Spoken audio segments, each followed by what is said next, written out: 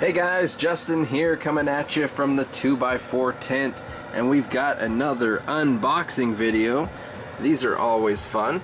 This one is from Amazon. You can pick this up on my Amazon store. It is actually from Spider Farmer, which is a fairly new light company that's been coming up recently, as far as I've seen. Here and there, they're starting to do a little bit of a social media push and whatnot. They sent this light over to take a look at, for you guys to check out. I got all the meters and everything here, so let's bust into this box and see what's inside. All right, I've got my scissors here. Get into this box. See what we got going.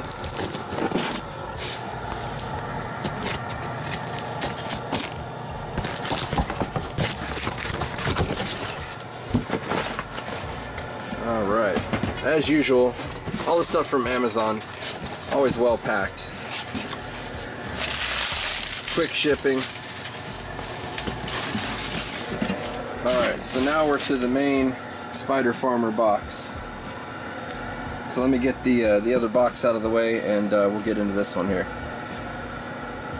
Alright, here we are. I think this is going to be easiest to open from the top side here, so let's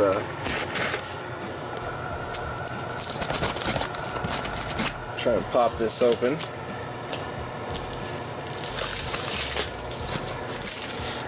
See what's in the box.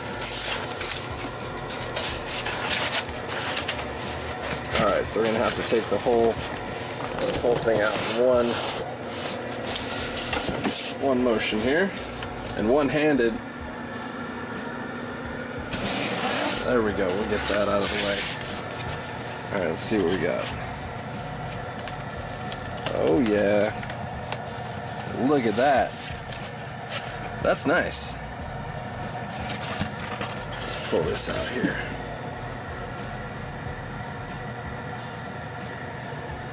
Alright, so this is what is in the box.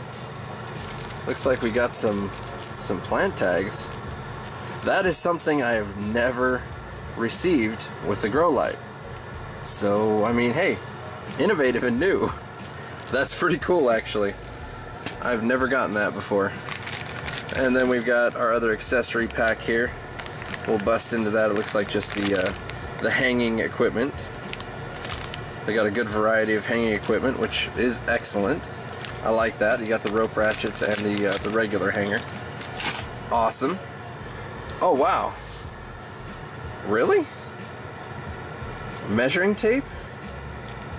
So I guess you can measure the height that you wanted off your canopy, or if you want to measure your waistline, I guess. 60 inches. That is crazy awesome. I could actually use one of these for many different uses. Way cool. Cool. I'll take it. Freebies. Awesome. Take a look here. No dust or anything on it. No particles. Let's flip this sucker over. Bam! Spider Farmer. That is a nice looking light, to be quite honest. It's basically just a quantum board. This is the model SF1000 Spider Farmer. It's got the Meanwell driver. It's got the Samsung LM301B chips. Get a good look at that. Oh.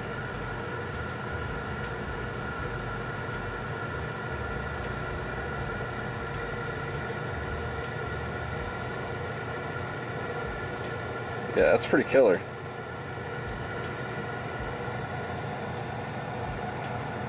It's got this like waterproof coating on it. You can see here that shine.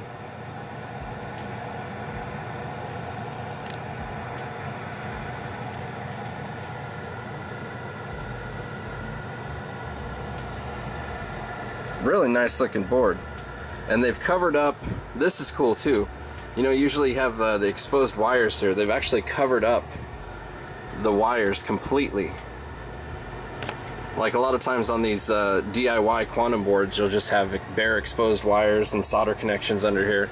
So this is actually like very, very water resistant, if not waterproof. So let's go ahead and set this back down here. Take a look at the driver for you guys. This is the driver info that it comes with out of the box. Meanwell driver, excellent driver. Like everything about this light is very high quality. So I'm excited to see what this sucker can do under the meters. And I'm planning on more than likely using this light to replace the Grow Blue, the old Grow Blue blue light in my my seedling and clone area, because this is only going to consume supposedly about 100 watts. We're going to test that here with the watt meter, and then we've got the par meter, we've got the heat and everything here, so we can check it out. Let's go ahead and get this hooked up and get some power to it, and we will see what we see. All right, we've got it all hung up and everything. Super easy to hook up, actually. This thing is a cinch. All you do is hook up your two clips here, your two clips here, and then you got your rope ratchets, and then you hook it to another grow light. So I went ahead and hung this one from the SP250 that's in this tent, and so yeah, that works really well. That's why I like rope ratchets. Like, you can hang it from anything. Like this setup with this light, and they give you everything that you need. Like, that's pretty cool. I like that. And now let's take a look at the bottom side of the light. So you can take a look at the diodes in action here. Now what we've got here is a mix of 3000K and 5000K, and then mixed in is supposed to be 660, 760, and IR, supposedly. I don't know if I see any IR though. Oh wait, right there. Never mind, I do. That one right there is likely going to be the IR. It looks like it's basically out compared to the rest of them, and it will not show up to the naked eye. So if you look at it, it will look like it's out. Just because I'm showing it on the camera here, you can see it. But yeah, pretty good array of colors here. Looks good, looks good. So let's flip back to the top side here, and let's go to the meter. So I'm going to go ahead and use the tape measure. That's going to work out really well that they provided for us. So kick ass. I've set it up so that it's spaced dead center in the middle here. So we've got a foot this way and a foot this way, because I believe this is probably going to work best in a 2 foot by 2 foot area. So let's check that out and see where our readings are at in the dead center here. Actually, before we do that, I forgot. I got to tell you what height we're at here. So let's pull out the other tape measure here, and I'm going to go ahead and run this at 16, a little over 16 inches. That's 16 and a quarter or so. That's about where I tested the most recent V3 pucks from Rapid LED. So that's where I'm going to hit this one here. And so let's go ahead and hit it. Where are we at here? 439. Dead center, 439. So let's go ahead and take it all the way out to the edge. Now I don't have any side reflection at this point, so it's really just relying on the light itself. So 221, 222, just fine for veg. This is going to be my veg light.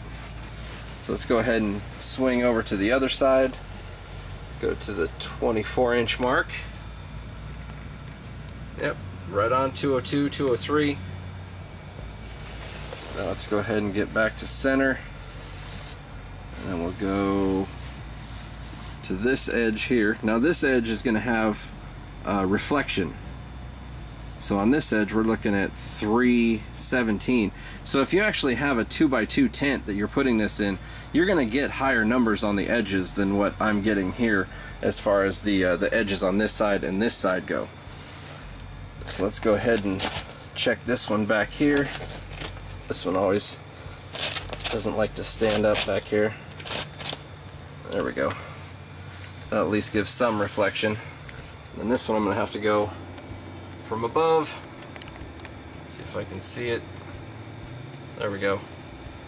305, 306. So yeah, you're looking at quite a bit better if you get that side reflection. That's actually really nice. So this thing puts out some really nice numbers. You could flower with this in a 2x2 technically. Like 440, I guarantee you're going to produce some buds. Like you're going to have pretty fat nuggets all the way to probably like a 1 foot by 1 foot range, really. Around 400 it starts to fall off. You get below that and you get a little bit more airy buds. So yeah, if you're flowering in a 2x2, I think this will do actually pretty well.